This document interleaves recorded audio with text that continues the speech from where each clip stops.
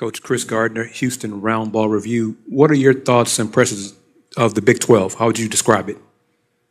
Extremely competitive. It feels like the entire league's in the top 25. But I just heard I think Coach Boyle mentioned it. I mean, it's you can sell the Big 12 when you're out recruiting. I think it makes it, even for me, I've had my eye, in the back of my mind, BYU in the back of my mind at some point thought maybe there's something that could happen. But once they made the move to the Big 12, for me personally, it became a lot more attractive because of how good the league is, and you're playing against the best players and the best coaches every night. And so I think what I'm expecting is just an absolute gauntlet of a schedule, and look forward to competing against the best coaches and players.